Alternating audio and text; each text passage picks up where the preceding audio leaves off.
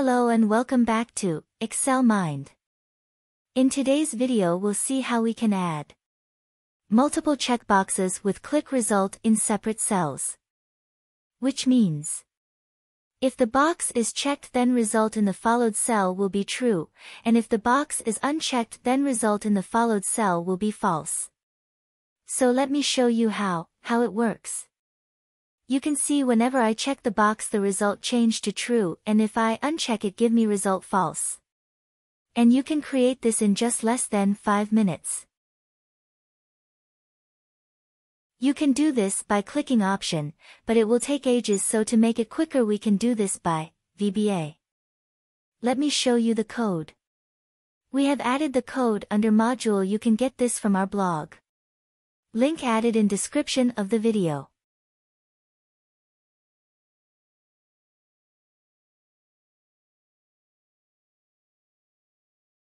So, let's start our tutorial. We have blank sheet ready where we will create multiple checkboxes. Let us name our column Checkbox and Result.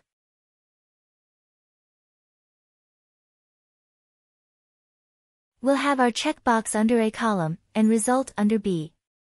To create checkbox, go to Developer tab. Then Insert, under Forms Control. Click on Checkbox option. Then come to the desired cell where checkbox need to be created, and by clicking right-click create the box. You can change the name, or if not needed deleted it by backspace. Now we need our checkbox under all the below cell. To add that, click on the check, make sure you select cell and not box. And copy that cell. Then select the rest of the cells, and paste it.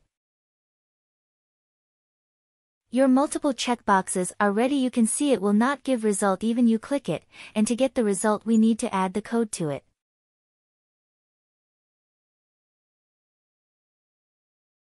And to add the code we need to go to Developer tab.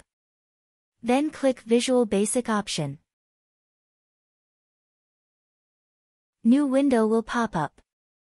Under that click on Workbook, and go to Insert option on top, and click Module.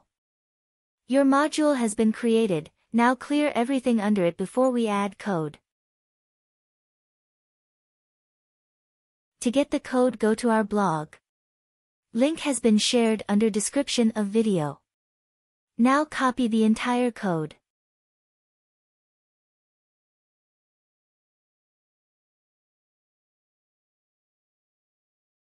Once copied, come back to Excel Visual Basic screen, and paste it under module.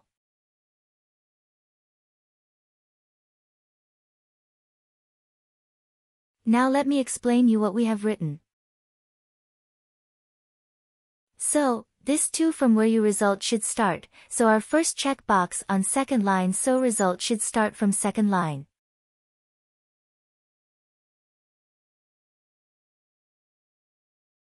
And B means we want our result under B column.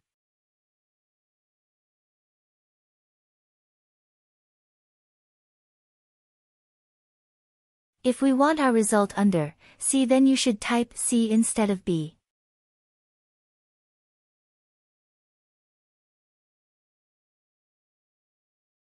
Now once you're done with code, hit the play button at top to run it.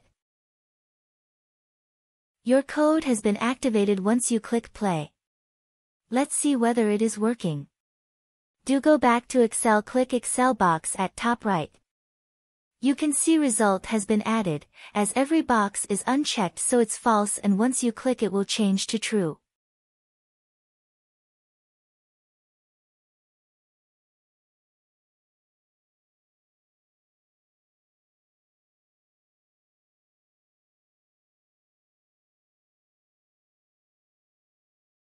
Now even if you delete the cell or clear, it will still work once you click the box.